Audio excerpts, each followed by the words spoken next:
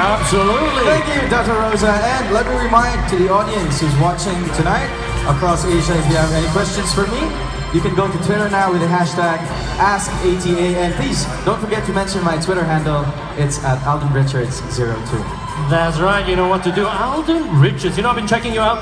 Don't be scared, but I've been checking you out. I went on this thing that you young people call the interweb. And, internet. Yeah, exactly what I said. And I went on this thing that you might have heard called Goggle. And I looked you up.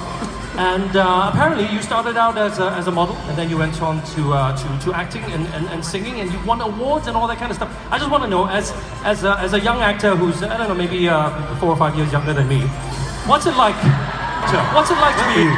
Well, you know, being young and being given this opportunity to make people happy in everything that you do, it's just basically you just have to give love in return. Love your job, love the people who give you support, and just basically, you know, you just have to be yourself and have fun with what you're doing. And keep the faith. That's the number one. Keep the faith. That's why people love you. That's why people love you. Because you say things like that. I'm melting right in front of you. Thank you.